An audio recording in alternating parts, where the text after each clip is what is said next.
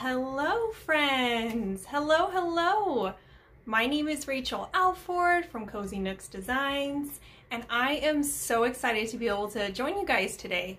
So anyway, let me know in the comments where you're from and tell me about the weather, because we have an excessive heat warning right now and it is hot.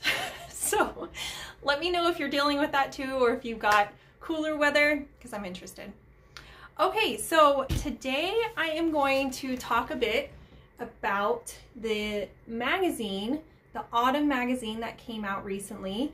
I'm in this magazine, and so I am so excited to be able to go over the design that I made and show you some tips that I've learned along the years. So anyway, look how cute. I love it. Fall is my favorite season, and I just love all the fall things. So, oh, cool and foggy, Patricia. I am jealous. That sounds magical. So again, if you are just joining us, let me know where you are right now, where you're from, and the weather, because we have an excessive heat warning here in Missouri right now. So, oh, humid in Pittsburgh. I grew up not far from Pittsburgh, actually. So I know all about that too.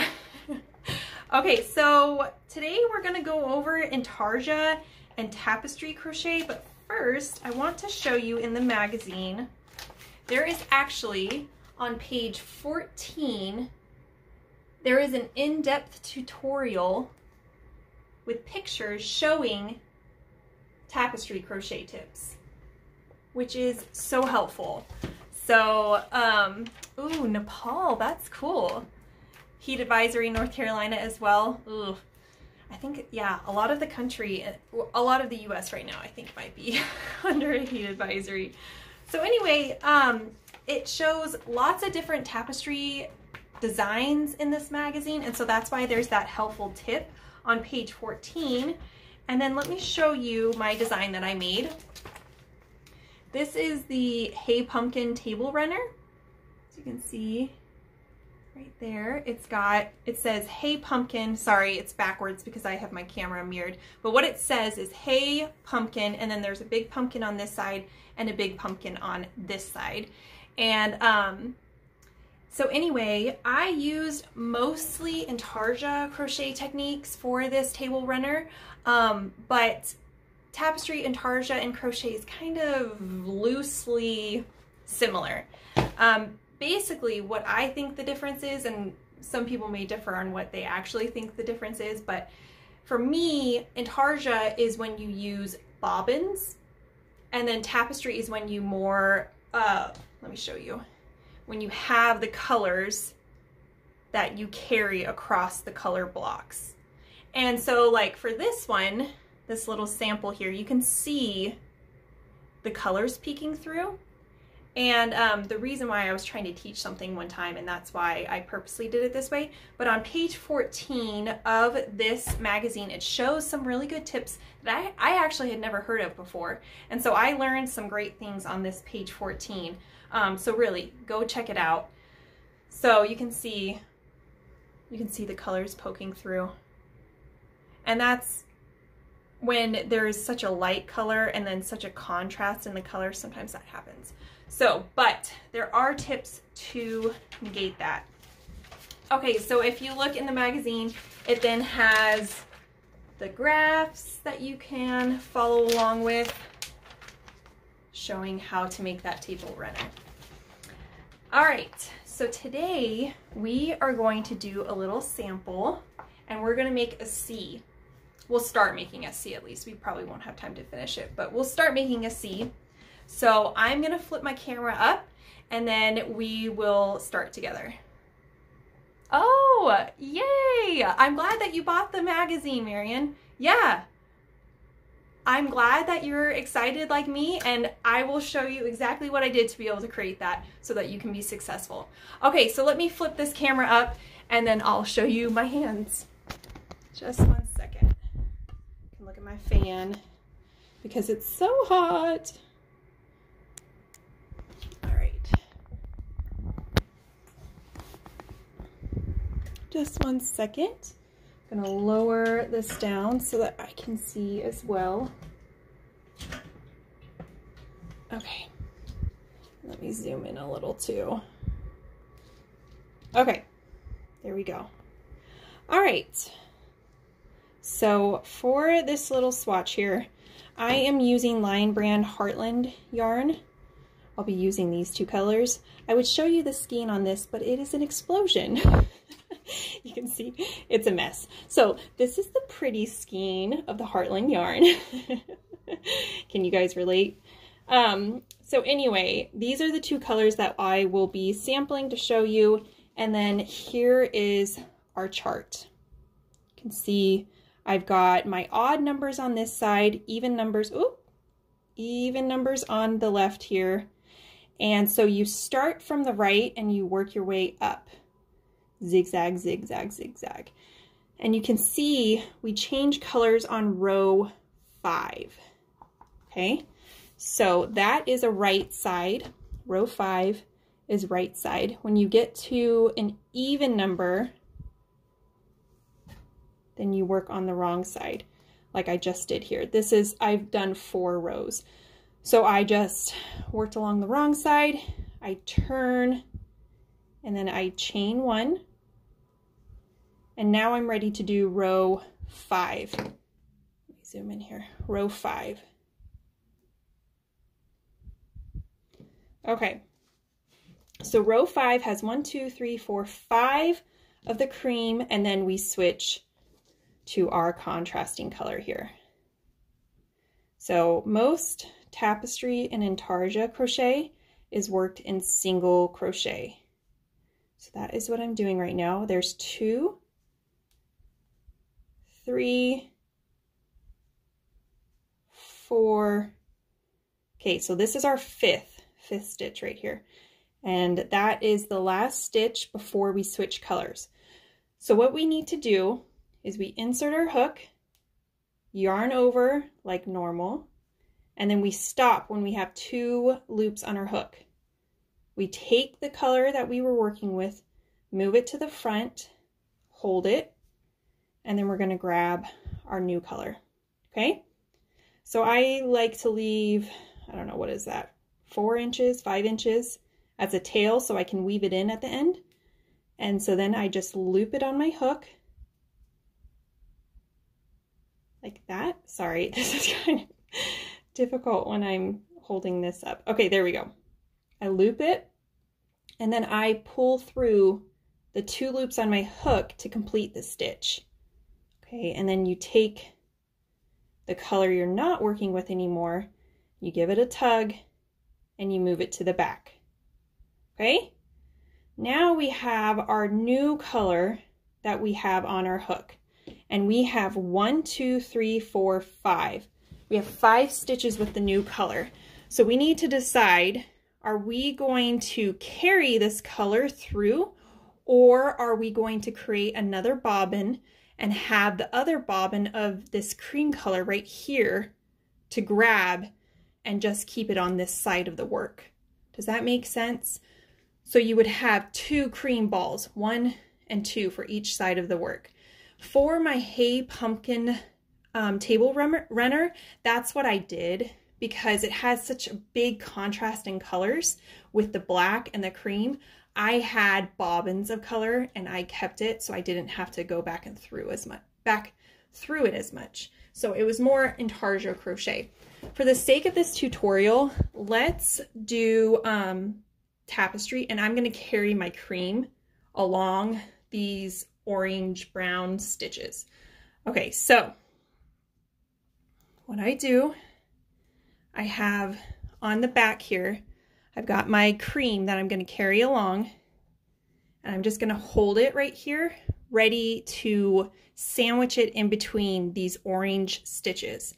So I'm going to insert my hook into the next stitch, and you can see I have on the back side of the work, I have this cream color I am sandwiching in between the stitches. So it is on the back end of my work here.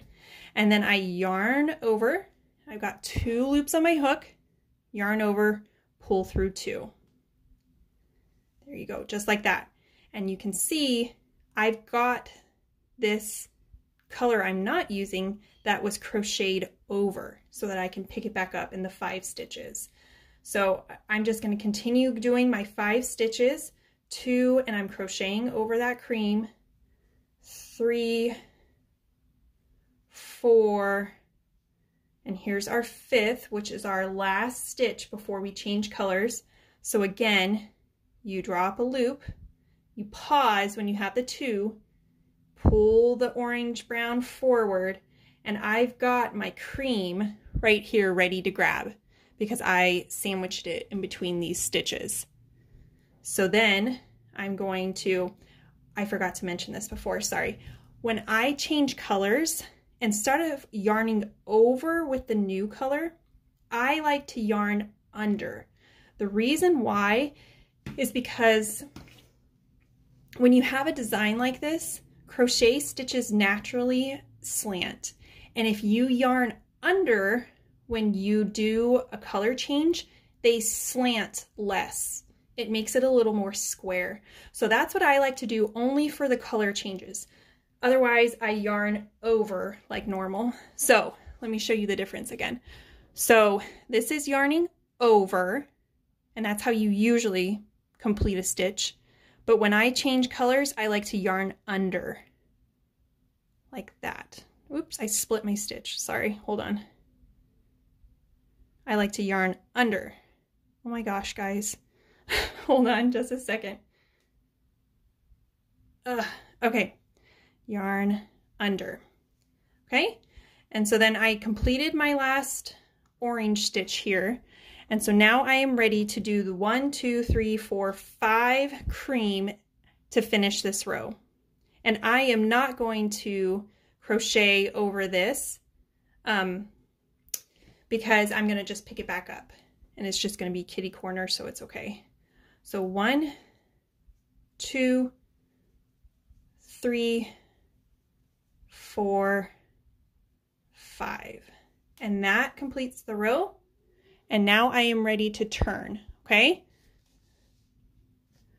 So I'm going to turn my work, chain 1, and now I am working on the back side of my row here. You can see what it looks like. I've got my working yarn right here and my tail, okay?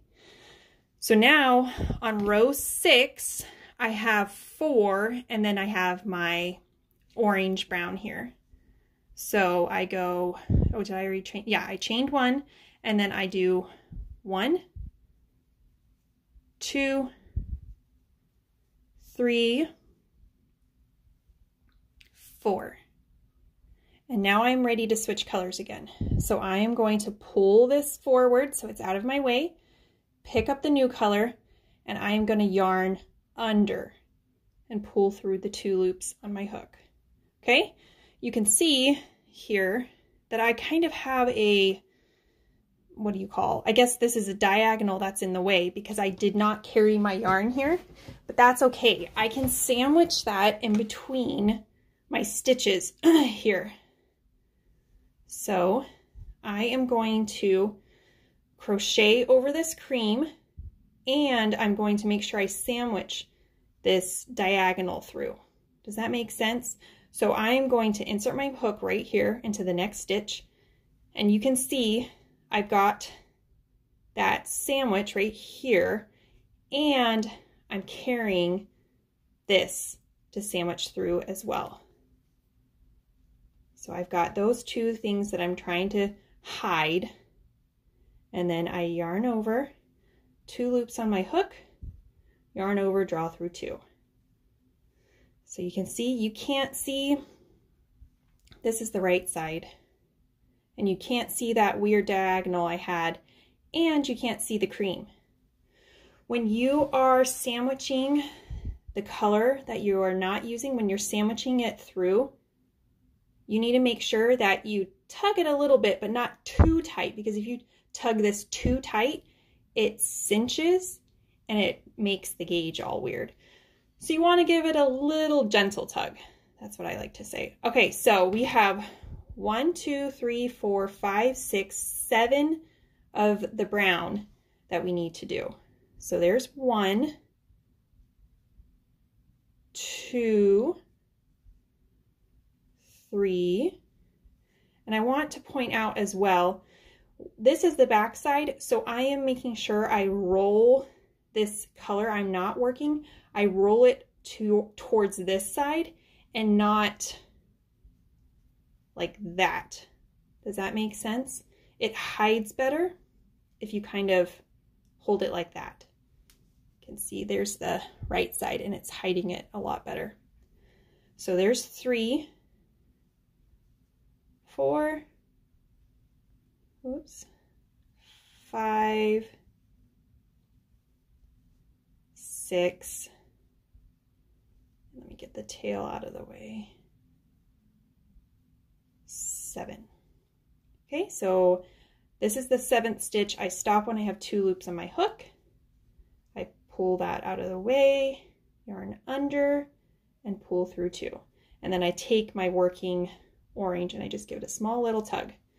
And now I have 1, 2, 3, 4 left in the row. And you always need to make sure that you count out the rows with Tapestry or Intarsia crochet, because it is really frustrating. I mean, you guys know, if you get like all the way up here and you're like, oh no, I messed up down here. So just take the time and make sure you do and count it out. Learn from me. Okay, so there is our 6th row, you can see. Let me show you this 7th row with this in the middle, and then we'll probably end for the day. So I chain 1, I turn, and I have 3 cream, 3 orange. So I'm going to do 1, 2, 3, but I'm going to pause when I have 2 on my hook, pull that forward, pick up my orange, yarn under, and complete the stitch. Okay, and then I give it a little tug. So now I do 3, 1, 2, 3. I pause, don't complete that stitch, and then I pick up the cream, yarn under. Okay, so once you get in the rhythm, it becomes really natural, switching between colors. 1, 2, 3. And then I change to orange again. So I pull that forward, pick up the orange, yarn under, and then 3. 1,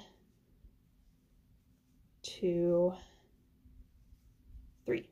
And then pause, turn, complete the stitch, drop it, and then complete the row with 3 in cream.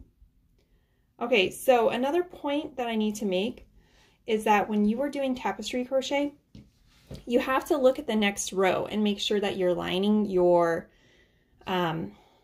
contrasting color up to be able to pick it up in a good spot in the next row. So in row 8 here, I dropped it and it's fine. I can pick it up easily again. So that's just something to be aware of as well. So anyway, thank you guys for joining me today. This is so fun. Oh, look at that. It's like the same size. So anyway, I hope you guys enjoyed that with me. I love chatting and talking about tapestry crochet. It's like one of my favorite crochet techniques to do. So anyway, I hope you are surviving the heat if you have heat, and I hope you have a great Friday. Thanks again for joining me. My name is Rachel Alford from Cozy Nooks Designs. Thanks. Bye.